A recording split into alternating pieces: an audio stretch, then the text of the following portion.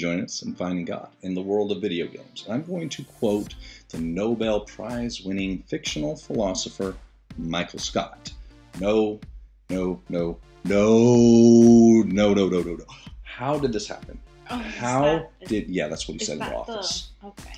How did Chicken Range find a way to return to life and infect the Nintendo Switch?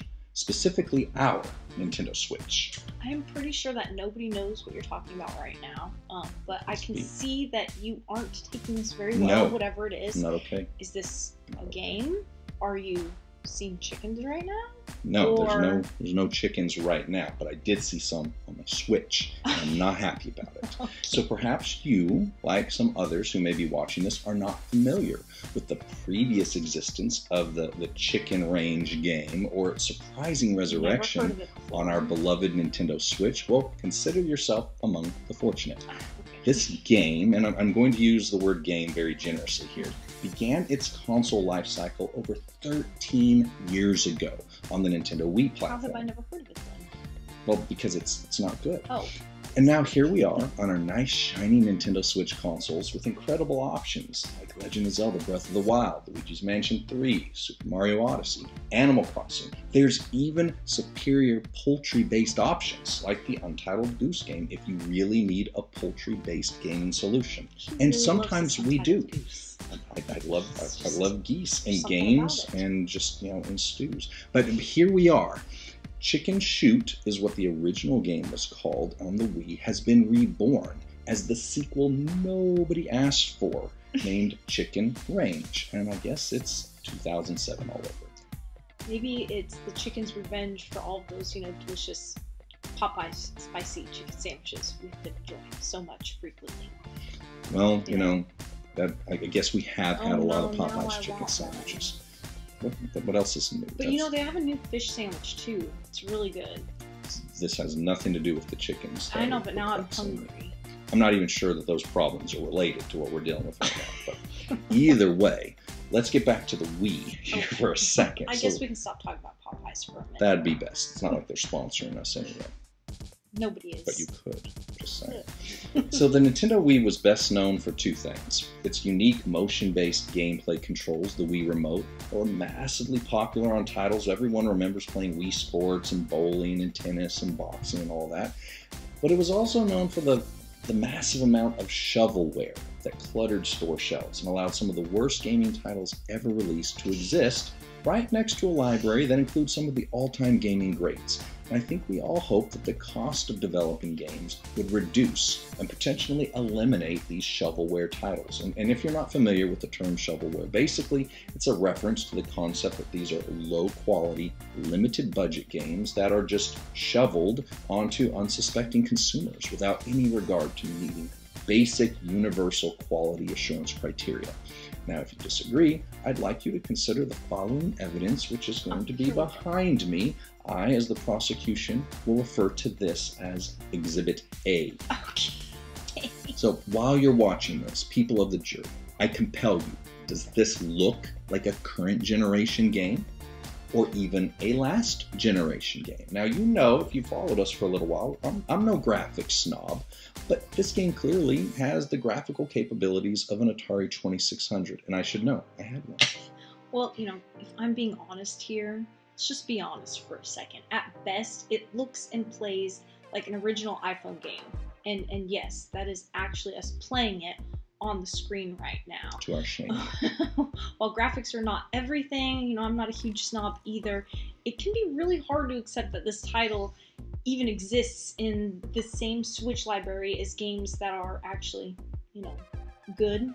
No, maybe. You're right. And the funny thing, this is the second time that this game has had an opportunity to live and breathe free air on consoles, which is a feat not every game gets to enjoy. I'm hoping that we're not about to enter the age of a Nintendo console in which free reign is given to literally any concept as long as it can fit on a cartridge, but deep down inside I know better.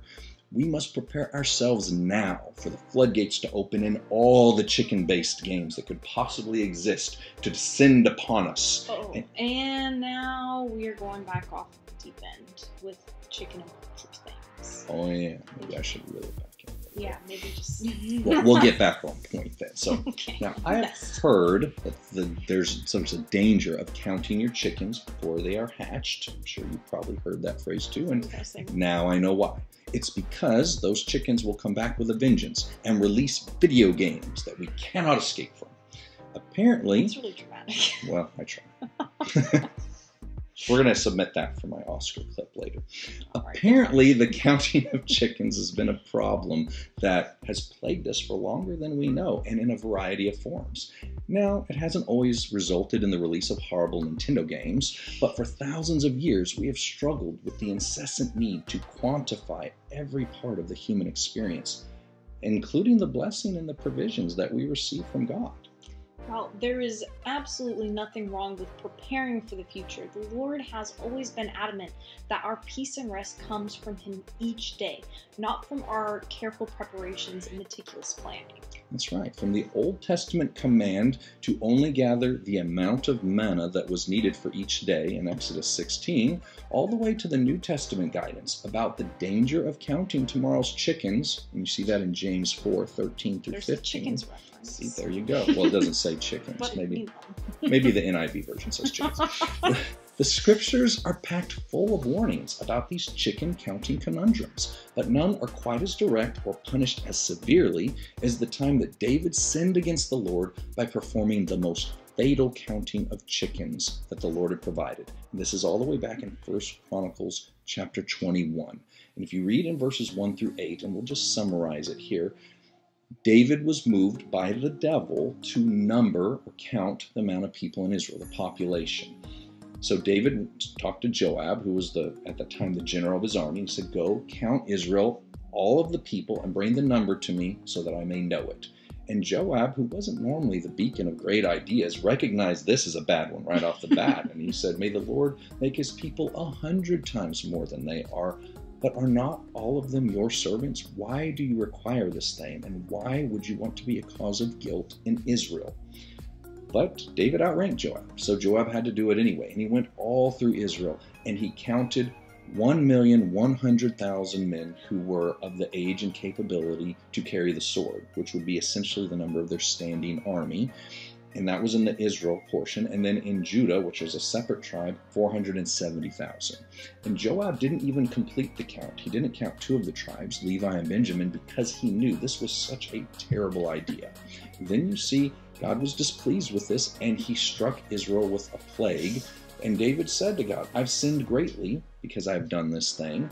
Please take away the iniquity that I've caused. I've done a foolish thing."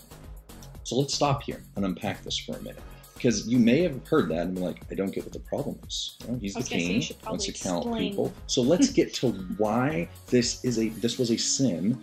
And God had previously set some very specific criteria for completing a count, or what we would call nowadays a census of the people.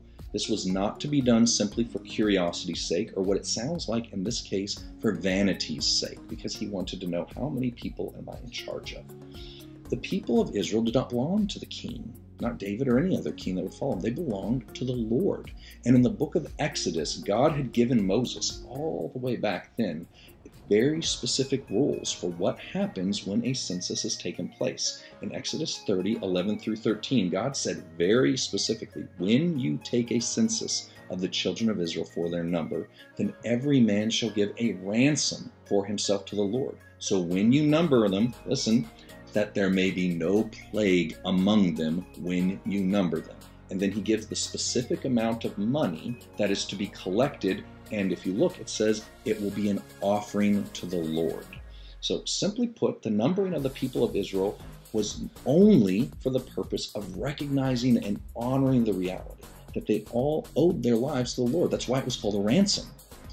And the offering, that was not a tax. It was an offering to symbolize the fact that they had been essentially purchased by God when they were slaves in Egypt. And now they belonged to him.